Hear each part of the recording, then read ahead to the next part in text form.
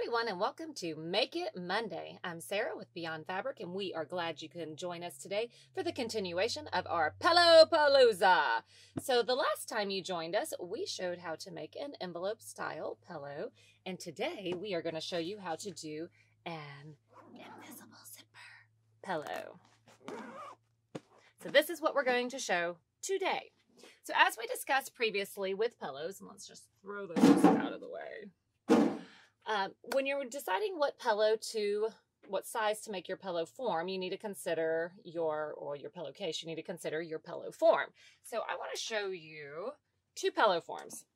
These are both 18 by 18 pillow forms, but as you notice, this one is a lot plumper than this one. So they're both faux down, nice and squishy, but this is definitely a firmer pillow. So consider that when you go to do your sizes. As we discussed before, when you are deciding what to cut your pillowcase, your form, if it's a 20-inch form, then your finished would be an 18-inch if you like a full pillow. And if you're using something that's a little bit less dense, like this one, you definitely want it to fill it up. So your finished would be an 18. So if you have a 20 form, you would cut a 19 if you're using a half-inch seam allowance. So you have a finished 18.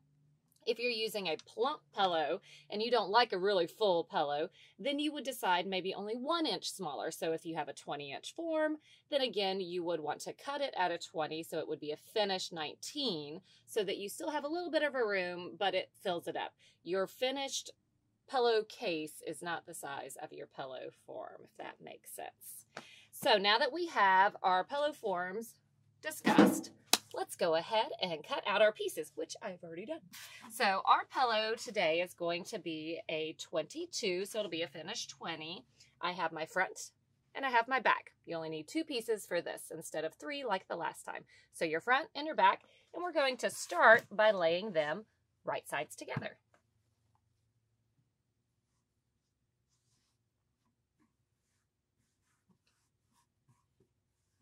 Once you have them right sides together, we are going to take our handy dandy pillow ruler. This will give us a nice tapered corner.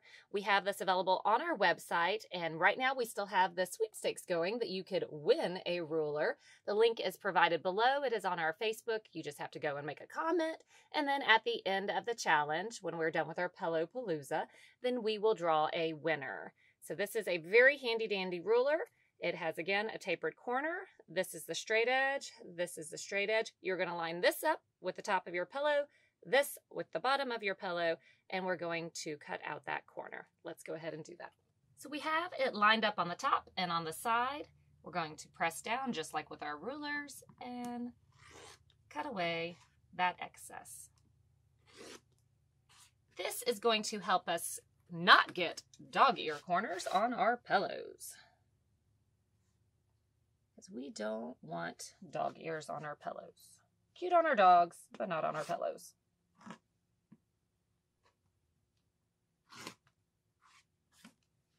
You're going to do this for each corner of your pillow.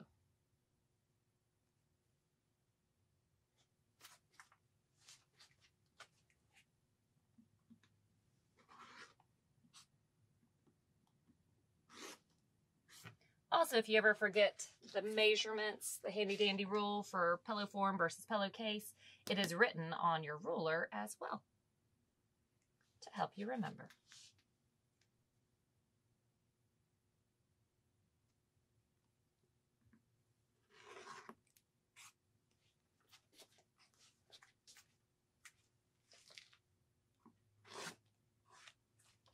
All our corners have been tapered.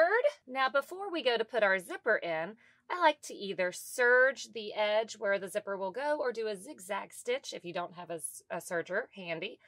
Also, it helps keep in mind which way the direction of the fabric is going. So when you go to put your zipper in, you don't accidentally put your zipper on the other side and your flowers are going the wrong way, or your direction of your pattern is going the wrong way. So this is, again, a directional print.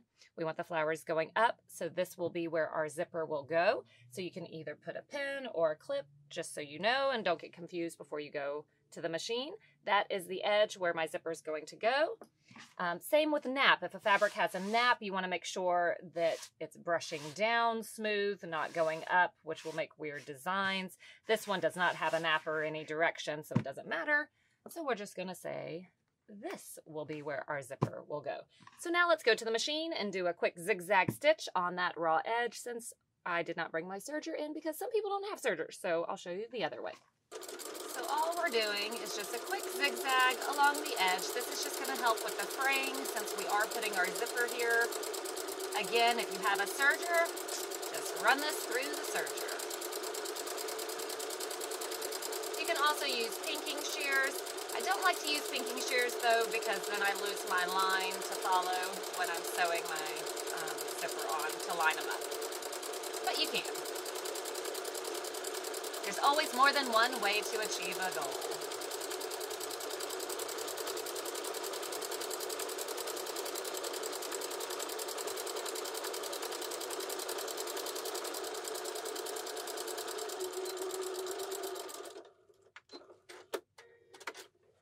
So all we did was just run a little zigzag along the edge. We're going to put that over to the side and do that with our other piece,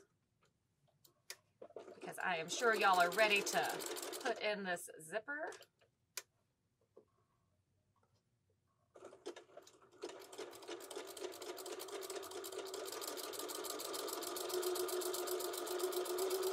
And this one fabric I'm using for the top is a linen, a little bit more delicate, a weave that likes to shift and move.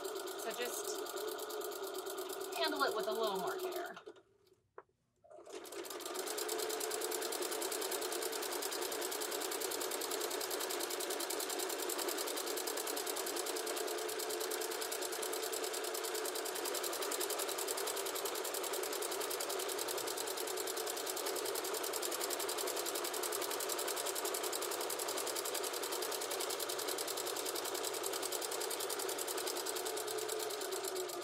Zigzag stitch is also going to help if you do have a fabric that likes to stretch or shift and move. It'll help keep it from being so shifty. It'll stabilize that edge, which is where we're putting the zipper. All right, we have our two pieces cut.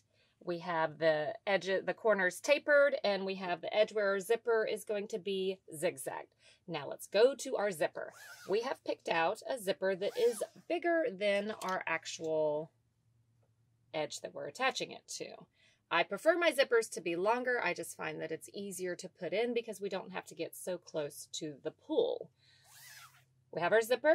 Make sure your zipper works before you go through the trouble of putting it in. And then the first thing we're going to do is press this zipper open. So with an invisible zipper, you see you have your teeth that kind of roll over. We're going to open up those teeth. So we're going to open them up, and then we're going to press on that tape. There's a tape that's attached to your coil. We want to press that flat. We're not pressing on the coil side. We don't want to melt our coils because then we're not going to be able to zip our zipper. So you can also use a press cloth if your iron tends to get finicky and burn stuff. So we are pressing it open so that we are pressing on the coil or on the zipper part, the tape part, not the coil. So see how we're pressing that open? So the coils are going to the back side, and we are going to press on the tape side, just right there. This is probably the most important step with putting in an invisible zipper.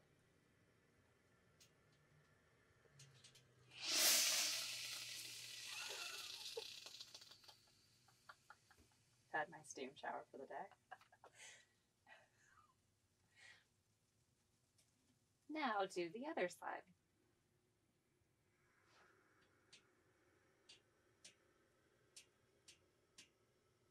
Again, if you're worried about melting your coil, you can use a press cloth. I would like for y'all to see what I'm doing, so I am not. So pressing just on that tape side.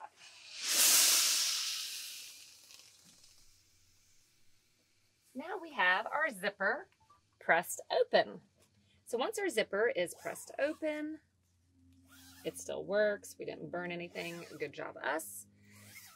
Now, let's go on to the magic tape. So, I love putting zippers in when I use this tape. It is just a basting tape. It's an 1/8 inch. It is called my magic tape, and I do not like to do zippers without it. So, I have some that's opened somewhere under. Oh. So, it comes on a roll. It's double-sided. You're going to take and place it right over where we have zigzagged on the edge of that fabric. This is where our zipper is going. Once we have the zipper tape applied to it, the basting tape, we are going, see, I even call it my zipper tape. This is my zipper tape. Peel it off, and you'll see where it's shiny, that's where the tape is. Just peel it off. Now, with an invisible zipper, the point is for it to be invisible. So lay your zipper tape. You'll see the coil facing up at you. The pull will be facing down towards the right side of your fabric.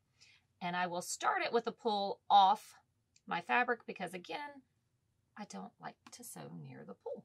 And we are just running the zipper tape right along that edge, making sure that our fabric stays smooth.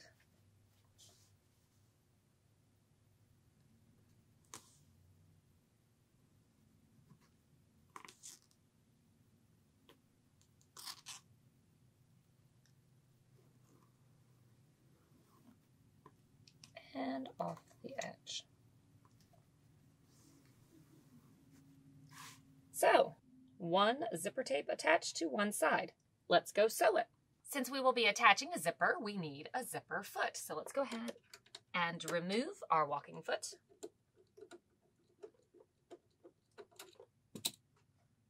And I have my zipper foot. Now I am using just a regular zipper foot. I'm not using an invisible zipper foot. This is my favorite zipper foot because I can move it from left to right to get right where I need it to be. So the goal with sewing on our zipper is to have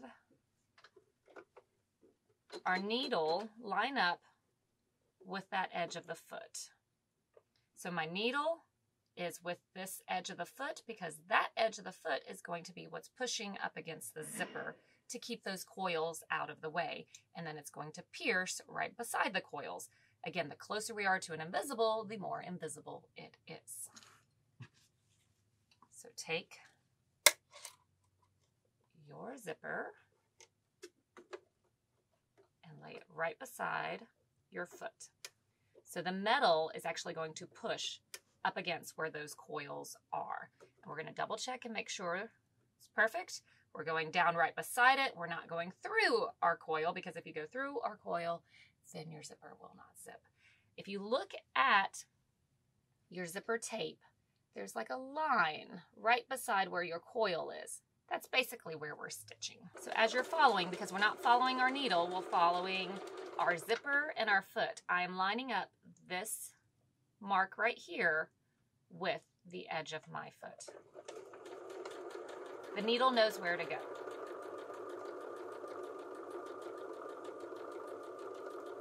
Now, if you're not comfortable having your finger right here pressing on that, you can always use your handy dandy stiletto to push on it instead. You see how it opens it up? You can also use that, whichever you're most comfortable with.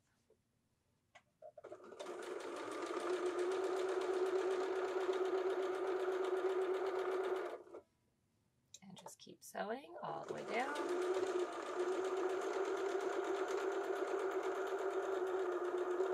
The tape is holding it in place. We don't have to pin, we don't have to clip.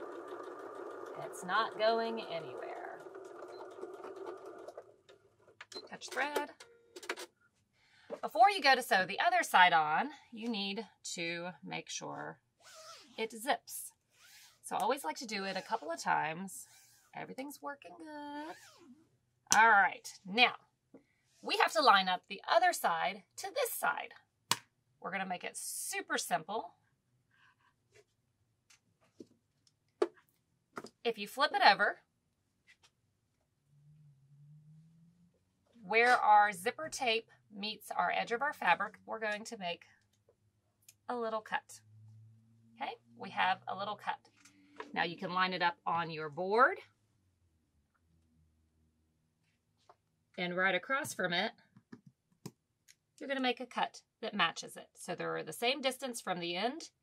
We have 2 cuts and make a cut. So now our cuts are in the same spot. Let me put them a little deeper so I can see it, since we're working with black. There we go. So cuts are in the same spot. Now open up your zipper. So lay our one side face up. When a pillow goes together, right sides go together. So take your other side and put it right sides together, because this is how we want our pillow to look.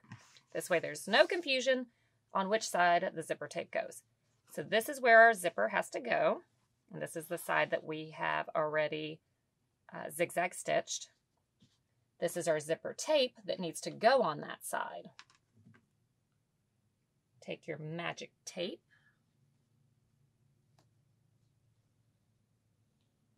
Follow it along.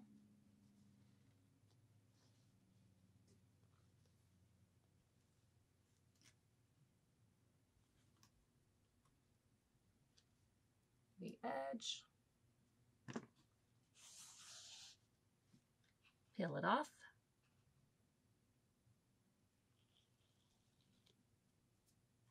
Throw it to the side.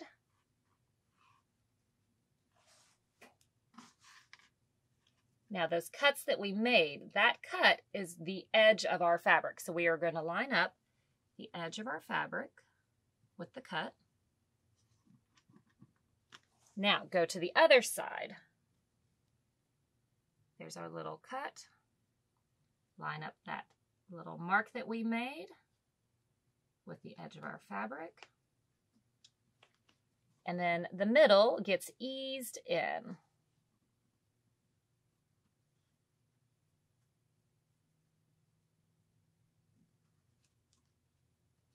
So you can start from one side and meet in the middle.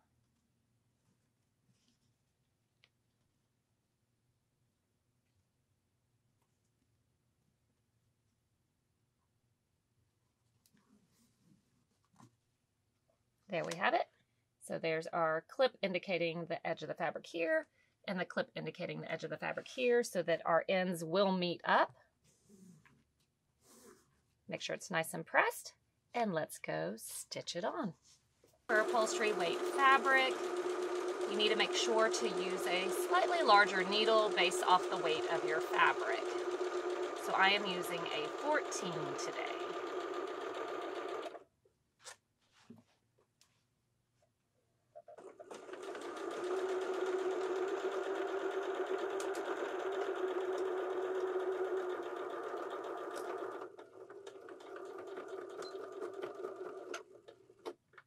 We have made it to the end. We have sewed each side of the zipper tape to our fabric. Now we are going to zip it up and make sure everything works. And I didn't get anything twisted. See? I did. There we go.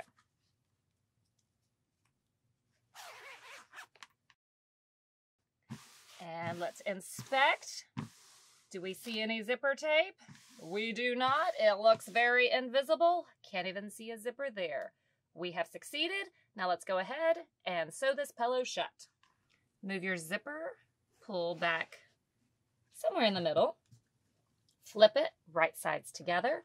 Before we switch our foot to sew this pillow together, we have to make basically a little end for this so that the zipper has a stop, because the zipper is not going to go all the way to the edge of our pillow. So matching up those little notches that we made, those little notches are super important. We're going to match up those notches, and we're going to clip or pin, either one, that edge. Notches still matched up. Yep, we're good. And clipped. Do that with the other side. So match up our notches.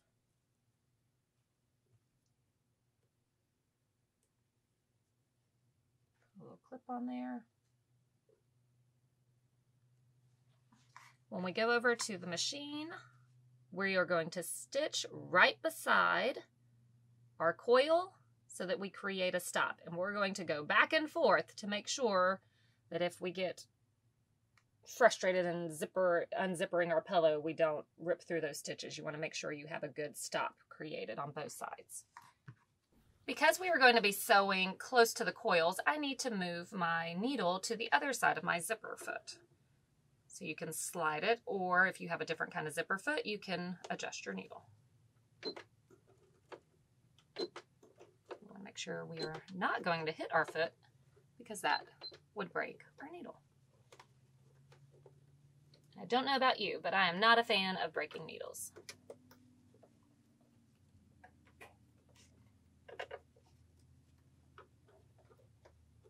So we have these down. We are right beside our coil, and we are going to create that first stop. So we're going to back stitch. We're going to back stitch again. We're going to keep back stitching. And then we're going to go all the way over to our corner.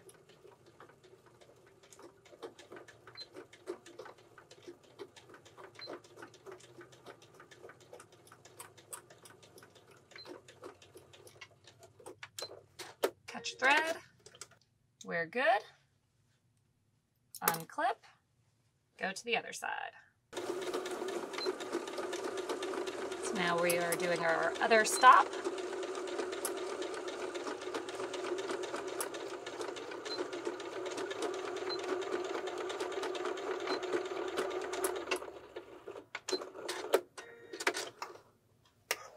Inspect. Everything looks good. Unclip. Let's go ahead and trim back some of this zipper now. We have a stop. We don't have to worry about it.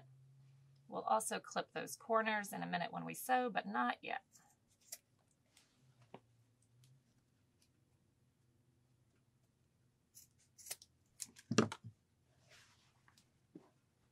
So now we have our ends where we have stops. We have our zipper in the middle so that we have it open so we can flip. Let's go ahead and switch our foot so we can sew this thing shut. We have our zipper in. Let's go ahead and clip or pin the right and the front and the back together, right sides together, so that we can stitch.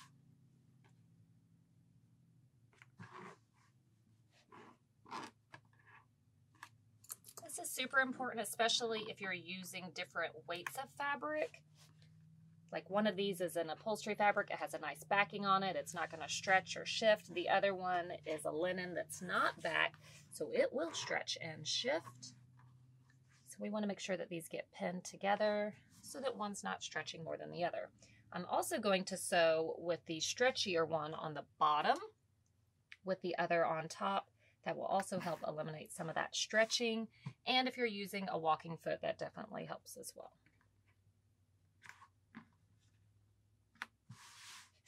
We have it pinned. Now we have a zipper here, so we're going to sew this side, that side, and that side. On these corners, they are tapered. That doesn't mean they're rounded. So you are still going to come to a point, pivot, and keep sewing. We are not rounding these corners. Let's get this sewn.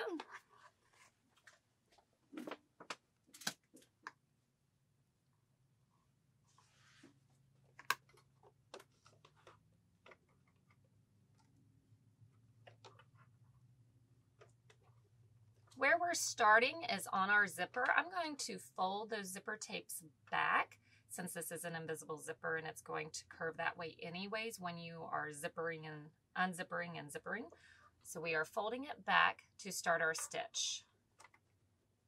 You can use 3/8, half-inch seam allowance, whatever you calculated when you did your cut size.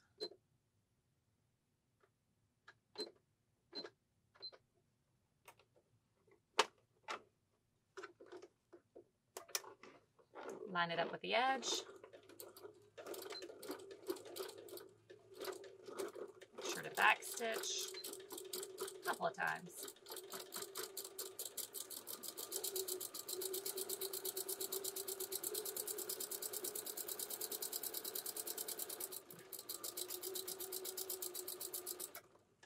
Keep your edges lined up and stitch.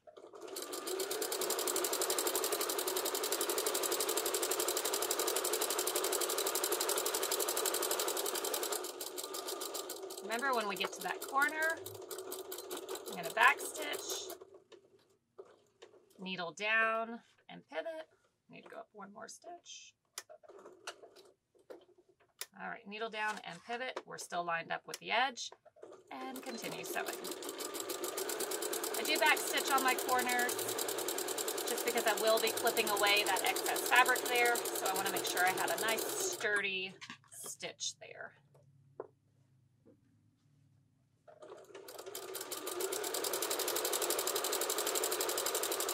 And honestly, at home, I will double stitch these pillows or stitch it and then serge it, just in case you have a couple of pillow fights. Get to the corner, back stitch, pivot, still lined up with the edge, and our last stitch.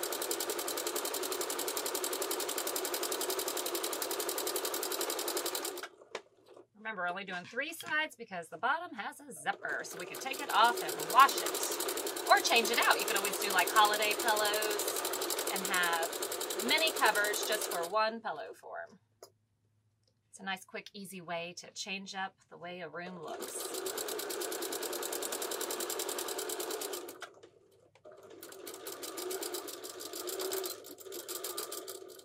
Oh, I think we're going to have to add in our Pillow Palooza a pillow sleeve. That's another good way to add a pop of change in color, especially for the holidays. Stay tuned for that. Go ahead and clip your corners. So we're just removing that bulk. You're not going through your stitches.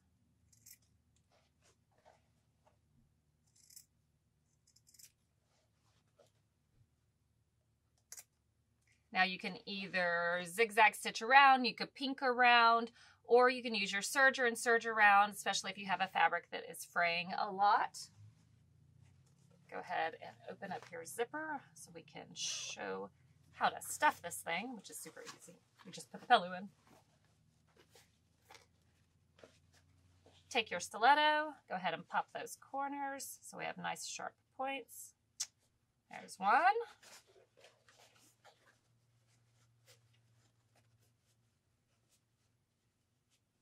There's 2.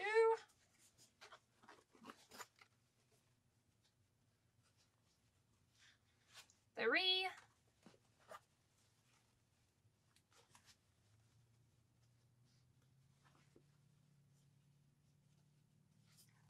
And 4. Grab your pillow form.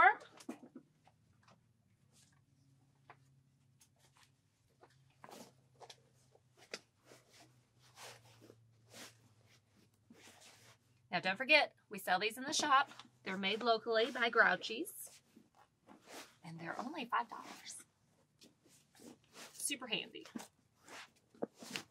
Make sure our pillow fills in those corners. Aren't y'all glad we used that ruler and tapered these corners so we don't end up with dog ears? The pillow's looking good.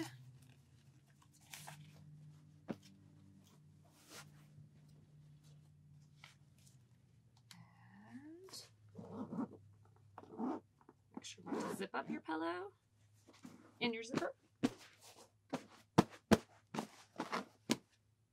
One invisible zipper pillow. Thank you for joining, and if you liked this Pillow Palooza, make sure to stay tuned. We know we have one more definitely, and now I think I just added on another one to it, so there may be even more, who knows. But we do have the ruler giveaway that will be in July. So the ruler giveaway, if you would like to win one of these, make sure to go and comment, and always subscribe to our channel so you get notified every time we put a new video up. Thank you again for joining us on another Make It Monday.